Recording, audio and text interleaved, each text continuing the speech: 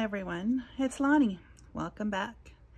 I am excited to say that today is day 31 of Bible journaling in May, and the Lord has been faithful and He has enabled me to make a video for every day this month, and for that I am very thankful.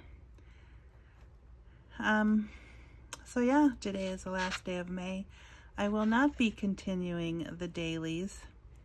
However, I have another project in mind for a little while, at least in June, so stay tuned.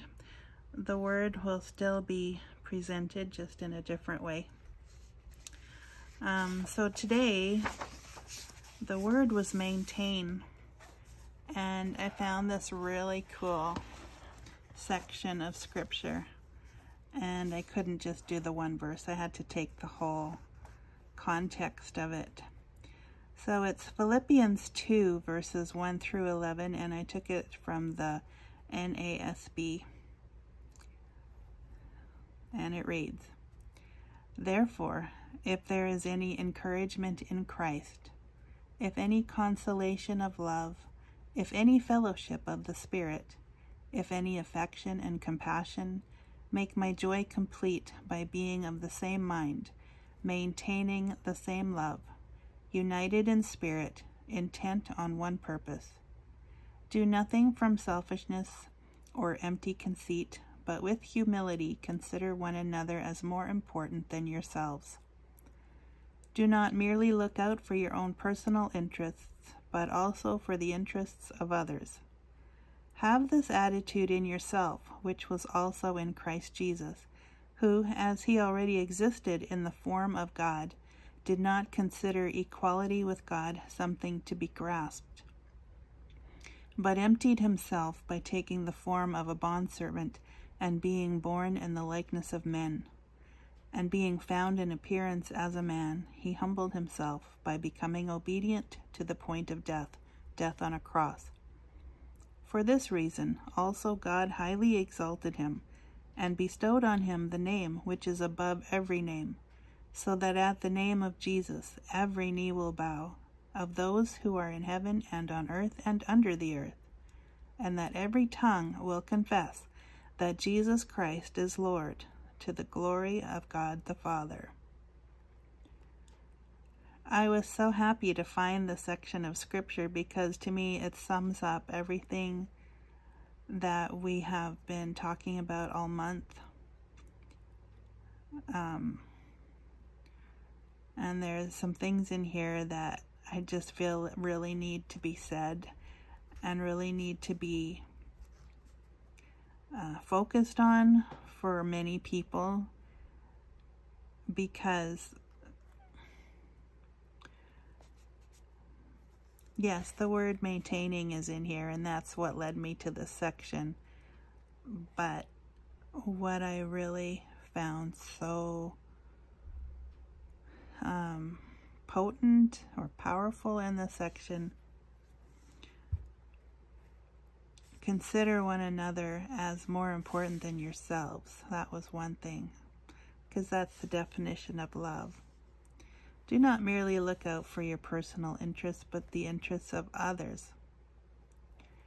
And then this attitude was in Christ, who, and this is the part, who, as he already existed in the form of God.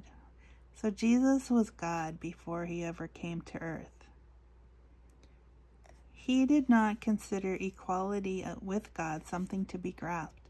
In other words, he didn't consider equality with God to be something to hold on to.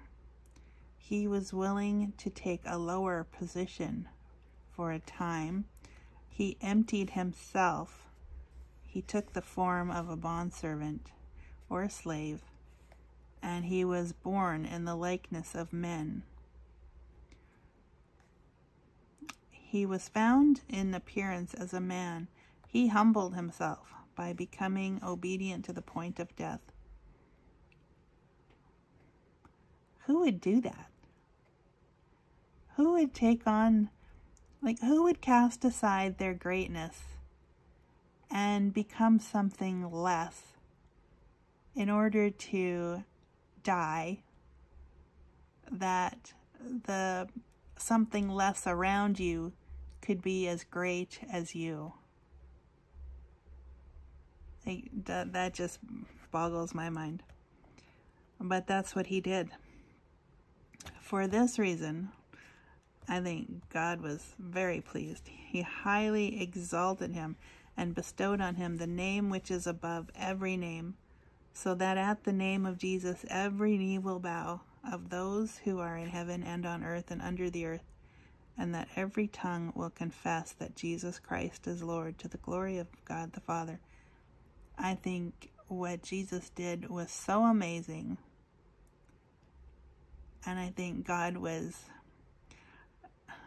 I don't know if God gets impressed, but if he would be impressed by anything, I think it would be the fact that Jesus was willing to put it all aside in order to bring these sinners, these sinful people, into the family. And so that's what made Jesus great. Remember, he said the other day, if you want to be great in God's kingdom, you got to be a servant of all. Well, Jesus was a servant of all in the point that he died so that all could come to him and be saved. So when I was reading this yesterday, I was just like, wow. The more you get to know Jesus, the more you see how not ordinary, how spectacular, how amazing and awesome he really is. And so with that, I encourage you to keep looking in the scriptures for Jesus. Keep looking for his character. Keep looking for things that show you who he is and what he's about. And he will do great things for you, through you, to you, and in you. And he won't stop, because our time here is limited and he's coming soon. So be ready, be looking up, be waiting. In Jesus' name.